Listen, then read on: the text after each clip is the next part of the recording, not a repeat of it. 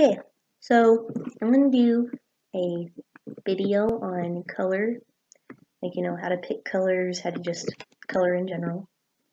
And this is going to involve a lot of color theory, and it's just bits and pieces of color theory that I've picked up on over the years. So it's not all going to be there, but it's still some stuff, and I just hope the information might be helpful to a few people. So first thing I do when I go to color is I pick out a solid color just to color on top of. And for this, I think I'm going to use like a reddish orange. And I always like to make it more saturated.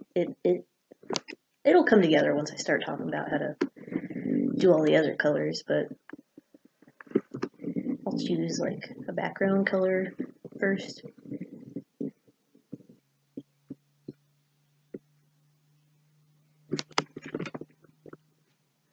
Okay, that only took 12 years, but okay. Now I'm going to start coloring the thing. Now you want to keep, I'm using Psy, but oh gosh.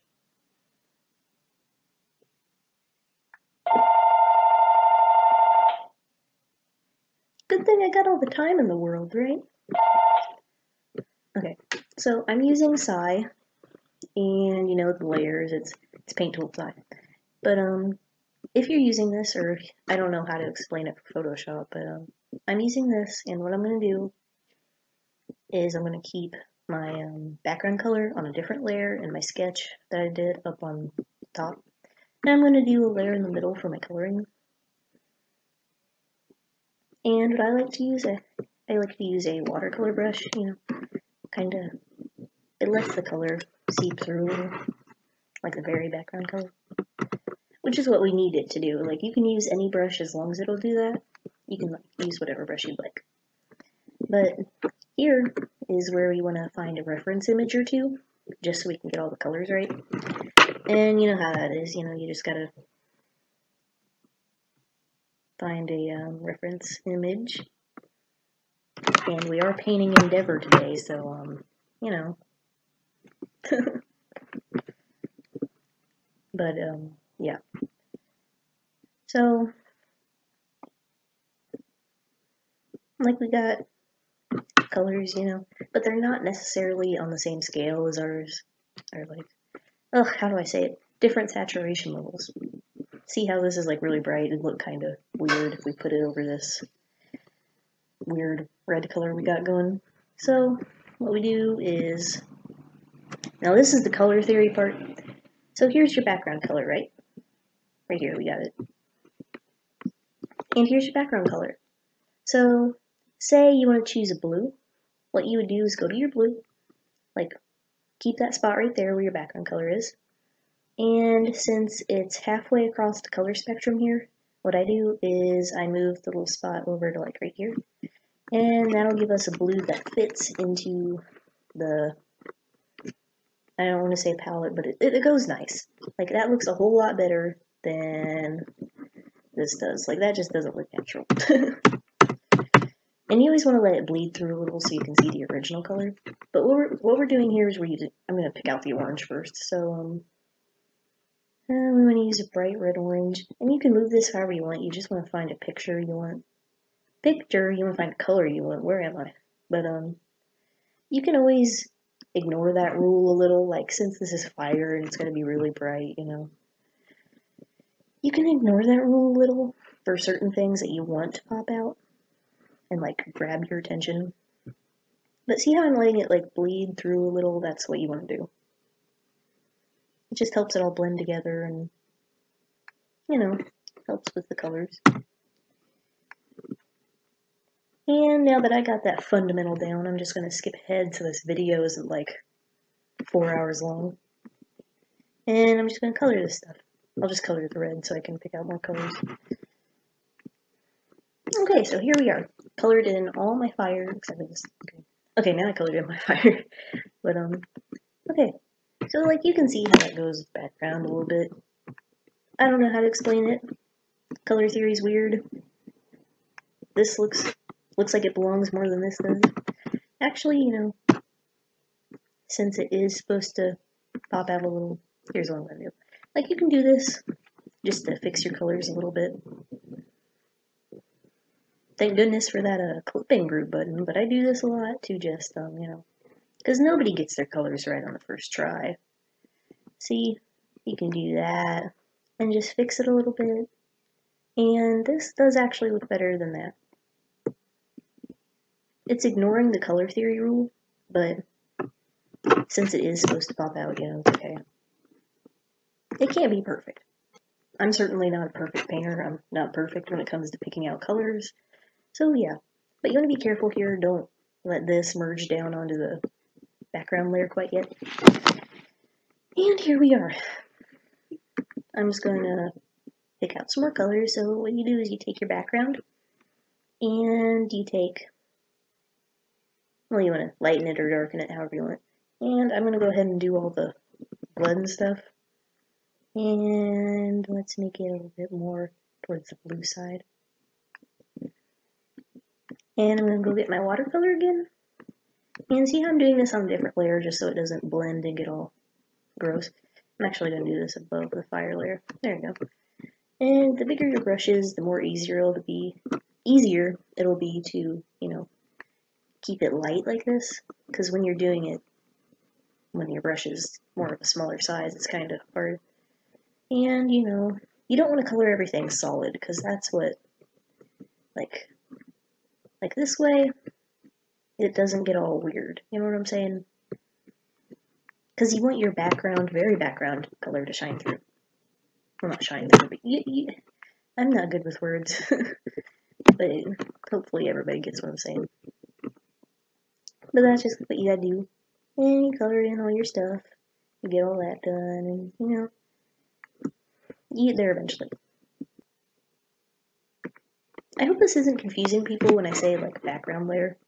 Because this color isn't going to be the actual background. This is kind of like a guide for picking colors, I guess.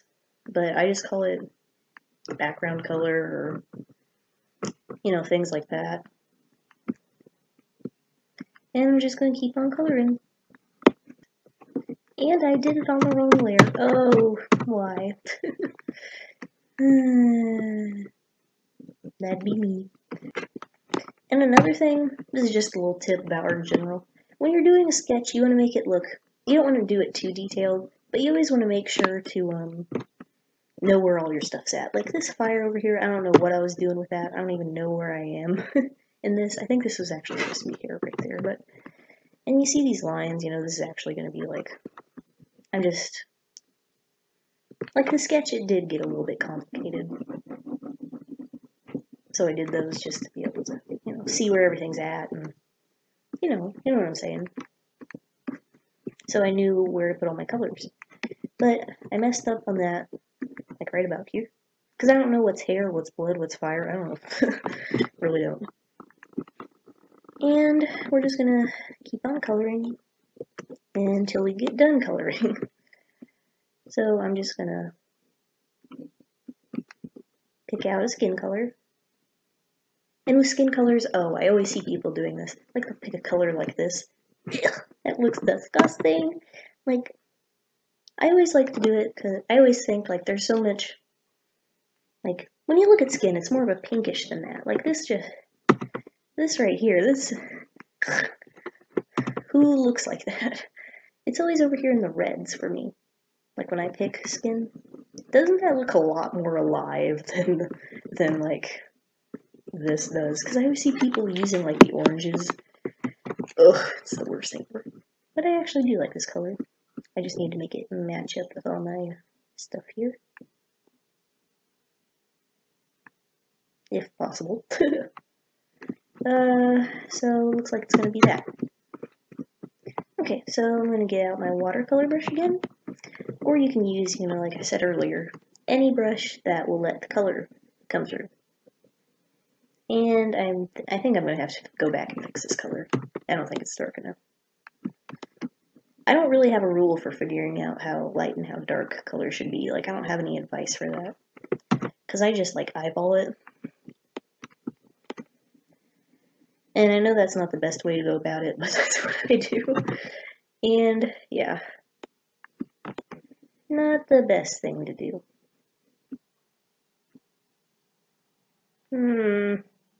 It's all bad. But what you do is keep going through until you got all your colors and you got them all nice and picked out and wonderful and not looking like that. See, this is where the reference images come in handy. But I want them to look realer than that. You can't get everything from the reference images. Never can.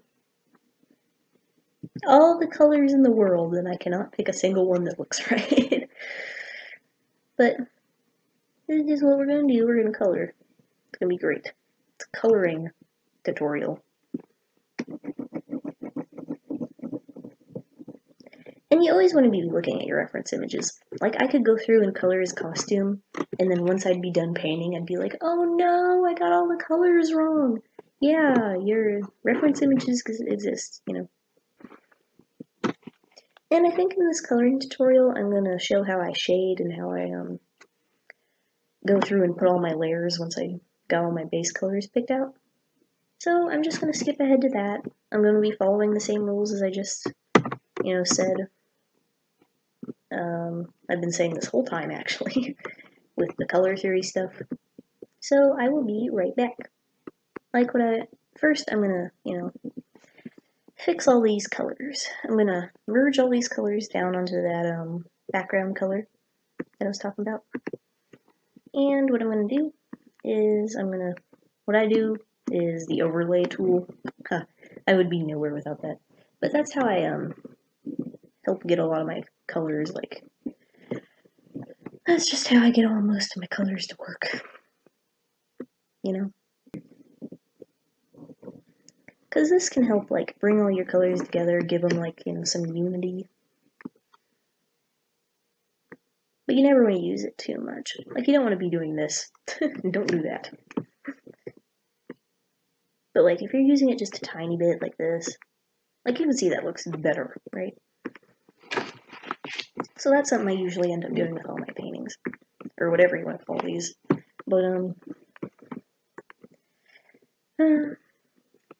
next I'll do, I'll make anything that I want to pop out, really. I'll go over it with a really bright color that's pretty close to what color it is. Like this fire stuff. Well, it is fire. What do I mean fire stuff? But, that's what I'll do. I'll go through, and this is why I never include this stuff in my speed paints, even though I've only done, 2 of them. But this just takes forever. Because I usually give myself a lot of time to think over the colors, because that's the biggest part of most of the things I paint is the colors. Because I can paint as good as I want to, but if the colors aren't that good, then the whole thing's not that good. And even his little stupid mustache. I do that. And for this, since it's fire, I can use luminosity. Boom! That's pretty cool. And what I like to do with a lot of these is if they have a center point to them. I guess you could do this with anything, but just to draw your eyes to the center of the actual thing.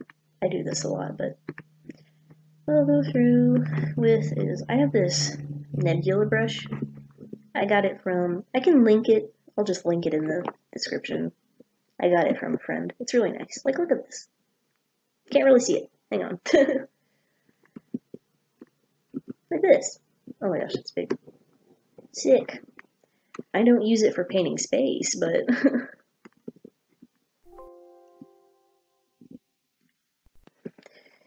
I just use it kind of like a blur tool, but less blur. See, it, makes things a little bit better. Because you want your paintings to have texture. You've always seen that, the overly blended paintings that just don't look good at all. It's what a lot of beginners do. I wish someone could have told me all this stuff when I was I was beginning doing art, because I'd probably be what's his name? Mozart. No. Mozart. But you know, the big art guy. You know, whatever his name is. But it'd probably be really good at art. That's a lot of things with, like, beginners, you know? It just takes experience to get to know these things and, you know, get to learn them. And I always make the mistake of not following my sketch lines, and then we got garbage. It's all just garbage. It's all just, I mean, we are painting garbage after all. And what I usually end up doing is, like, fixing this sketch layer. Like, you know, I'll go over it with colors that I want it to be. Like, you don't want this to be stark black like this, because that'll just mess up all your colors. Because, well, here's just a little fundamental, I guess. When you're shading, say you got yellow, right? You never, ever want to do this. Ever. Like, I know this is supposed to be a coloring tutorial on my thing I'm painting, but I'm just gonna show everybody this, just in case you don't know. Like, you never do that.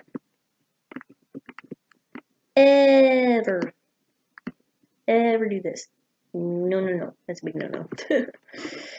Don't ever do that. Because that's just, I get it if you want to have some really strong shadows, but here I'm going to do it again. What you want to do is you want to take, like, you can look this up online, like yellows, they go with, like, reds go with yellows and things like that. See, like, here, I'll do this. And you'll take this and you'll blend it. And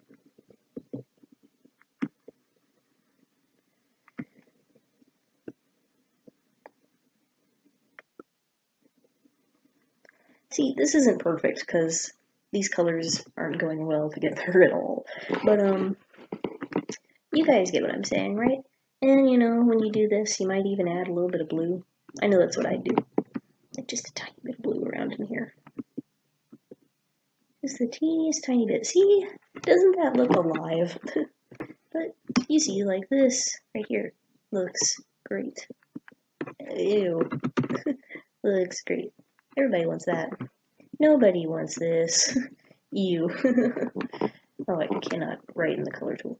But, also, if anyone wants to take any of my brushes, like, you know how you can see all this over here? You can, I don't care. But, that's what you do. And you can do that individually with each color, or, well, that's what I'm going to do with this. Well, that's what you could do with this, sorry. But, what I'm going to do is I'm just going to go through it with a dark blue, because the base color is red. That's just what I'm going to do. Might be wrong, might not be the best decision. I'm not an expert, but this is just what I do. This is my little coloring tutorial for the year 2018. No telling how good I'm going to be by, like, you know, next year. Probably going to be just as bad. But, you know, we can go through and do this and shade wherever we want. And we got to figure out a light source eventually. And I think my light source is going to come from below. And I'm probably going to go through and add different things for this. But I'm going to stop once I get done with the shading, because I don't want to go too far. And I'm just going to use this dark blue and put them on the shade, because that's going to go through and fix everything for me. Not everything, but, you know. See? It'll fix some things. But you want to put in your shadows wherever you need them. Oh, I do not like that. That does not look good. We're going to do a separate layer for that. Ew. But, you can do whatever you want with these.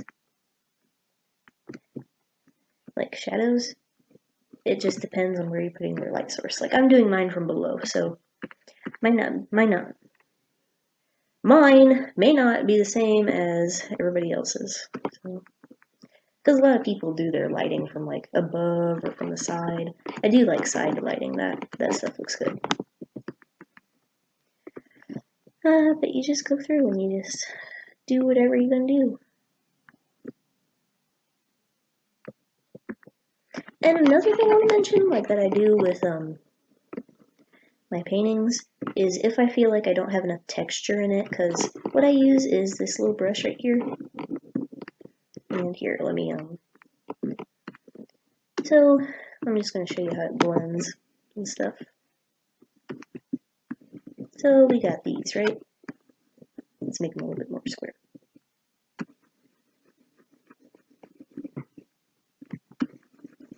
So we got these two colors, and here's my brush, and it does this! Yay! It's like a blending brush. And I don't like doing that. I don't like doing straight lines. Like, when I'm painting, I mess with the blending and the persistence and the dilution. I don't know how to say that. And the density. I mess with all that a lot when I'm painting. But I always do like this effect because it gives it a nice look. Like a nice blended look. That definitely looks better than this. In my opinion, at least. Like, I just like the way it looks. It's interesting, right? But, you know, you just gotta experiment and figure out what looks good. Because it's your painting, every painting's different, every drawing's different, whatever you're using this for. And you just want to go through and, you know, touch everything up, make it all look nice. And so we got the colors picked out, and I'm probably going to paint this sometime eventually. And you don't want to go through and do all your details. Like, you don't want to be putting stars up here in the sky when you haven't even painted the sky yet. A lot of people, like, I used to do that. It was terrible.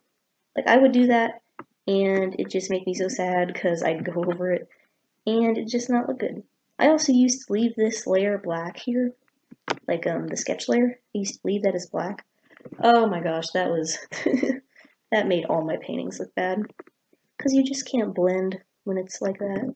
I don't know how to say it, but it darkens all your colors, like it did with that yellow and black little, shading thing that I showed. Because nobody's perfect at choosing colors, especially not me. But I think these are some pretty good colors, and I think I might go ahead and show how I, you know, because you don't want to leave this black. So what I do is I'll find, you know, I'll go through over top of it with my clipping group on, and we'll choose some darker colors for this stuff, you know, darker than that. Because you don't want it to be solid black, because you're painting over this. See, like for the hair right here, that's what I'm doing. Because that's looking a lot better, right? And it fixes most problems. Oh, and another thing about color theory. So say we're starting off with this color, and we want to make it darker. We do not do this. The rule is the darker you're making your shadow, the more saturated it is. Well, that's my rule that I use. And the lighter it is, the less saturated. Here's your color wheel for Psy. You don't want to move up in a straight line like that. You want to see the lighter is up here, the darker is down here. You want to go like diagonal, like a graph.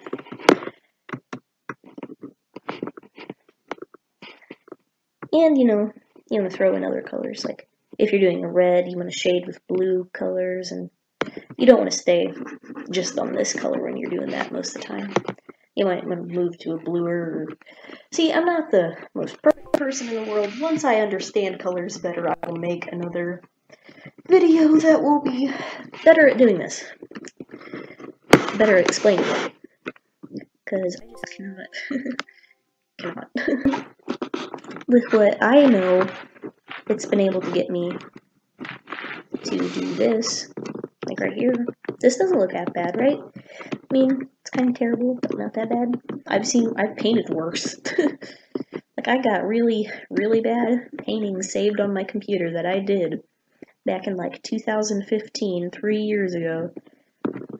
See, if you practice enough, you'll improve. That's the deal here.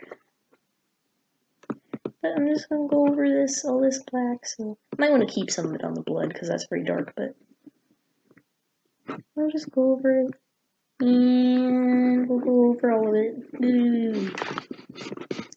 with our color, and we might want to make it a little bit less, because these colors are supposed to be dark, because they are on the edges. Well, for me anyways. Your colors might not be like that. You might be doing some other type of shading, and I still haven't gone through and done all the, like the lightness and the darkness and all the stuff you need to have a good painting. But this is essentially what I do, and it does take a lot of time for me. I'm sure other people could get it done faster, but this is just what I do, and you know, I'll go through and I'll make sure I got all the blacks covered up and stuff, and the purples and the grays and anything else that would get in your way, really. And I have decided that I don't like the way his costume looks anymore. See, but I do have to admit, it's better to find these things while you're painting. I just don't want these to be too thick here. And I want it to be a straight angle. Don't